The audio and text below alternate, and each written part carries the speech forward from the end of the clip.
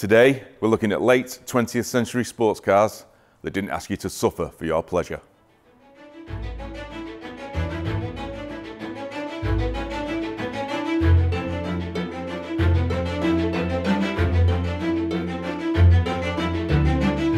The 107 Mercedes SL arrived as flower power was giving way to glam rock in 1971. Its 18 years of production saw us well into the acid house era before it went into retirement. It was the West German dream of the perfect rich man's sports car. A fast, safe and comfortable luxury two-seater. In the 70s, everybody's mother wanted a Mercedes SL. It was a default choice glamour car with a strong female following, be it your film star or your bank robber's wife, successful bank robber's wife. The Americans would take every one of these cars the Germans could make, to the point where not that many of them found their way to the German market. It was small screen fame that sealed the American love affair with these cars when they appeared on series like Dallas and Heart to Heart.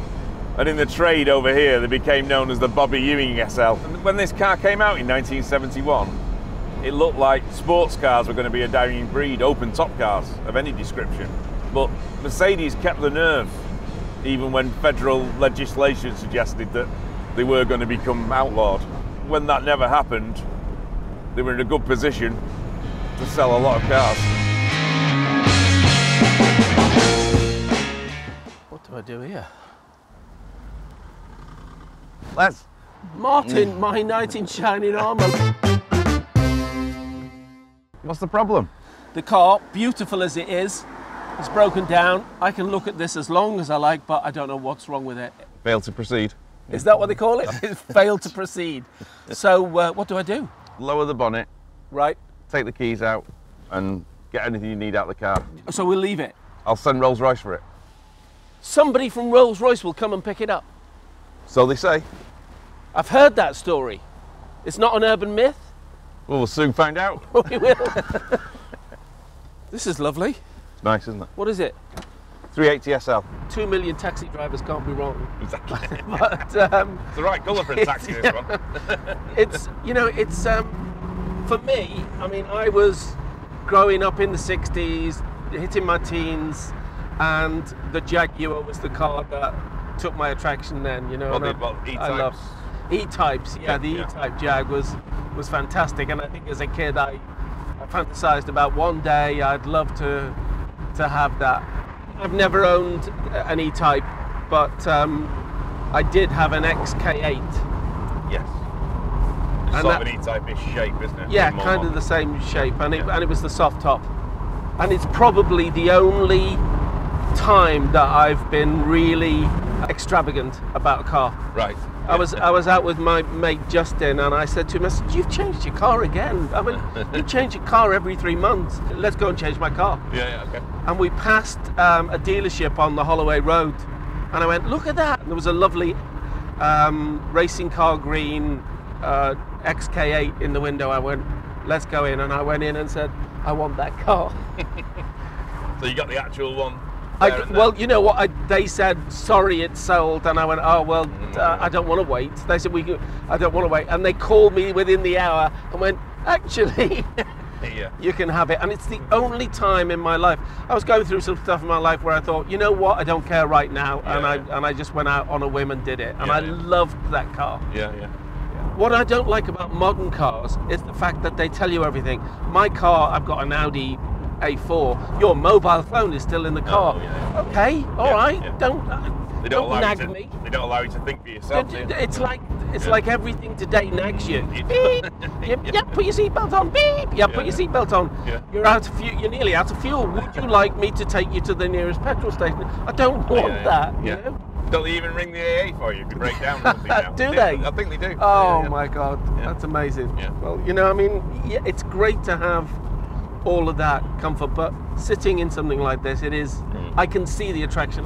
So we had this chemistry teacher, she didn't like me at all. My real name was Leslie Hesseltine, and one day she said to me, "Hesseltine, one day you will be sweeping the roads when John Ford," who was the teacher's pet, "will drive past you in his Ford Zephyr."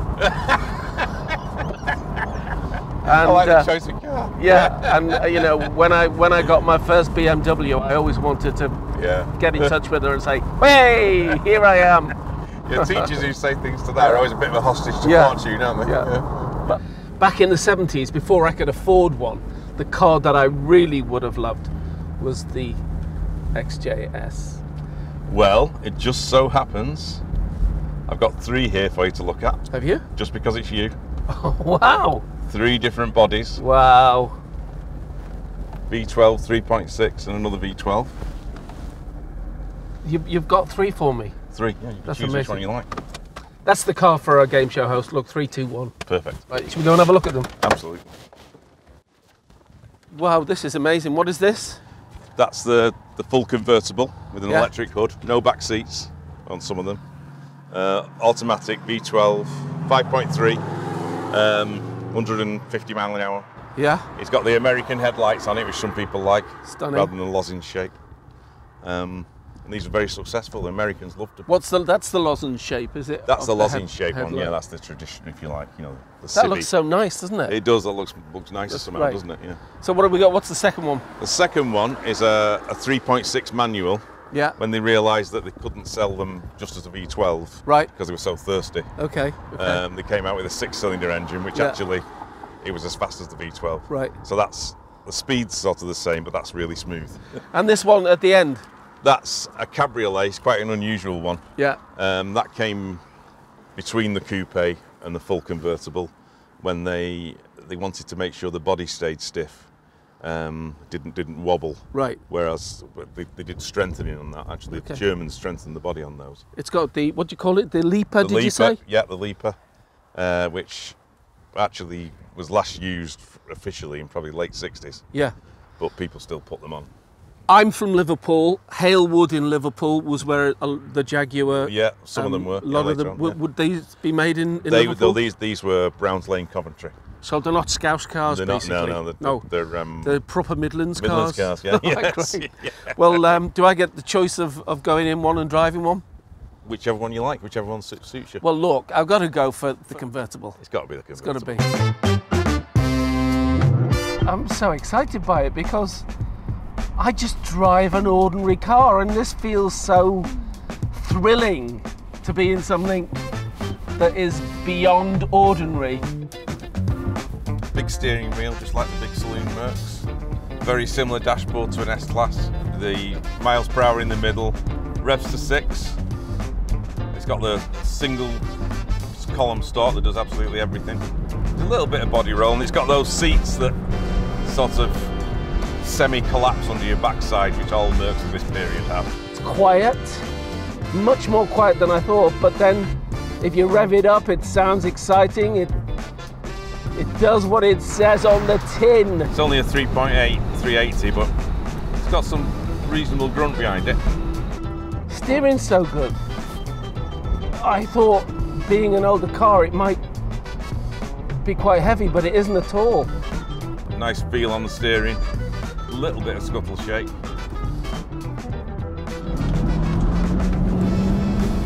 Screechy brakes there from Martin. Got tail out a little bit there. So maybe I should stop driving like I'm driving Miss Daisy. Barely get the back end to break away on it, it's amazing.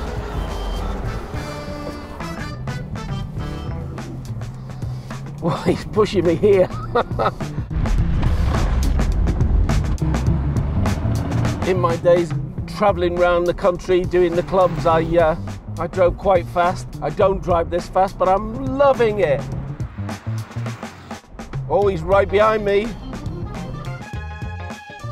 Uh-oh, looks like there's a race coming up. So Les, people have been saying we should do an actual Jag race. Are you up for that? Well, I suppose so. Remember that movie with James Dean, Rebel Without Cause? Here we've got Les Dennis, Rebel Without a Clue. Okay. Let's go. See ya. V12's pulling away.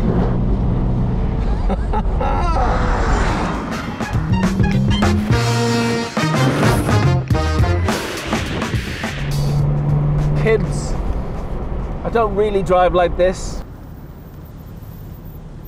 kept you.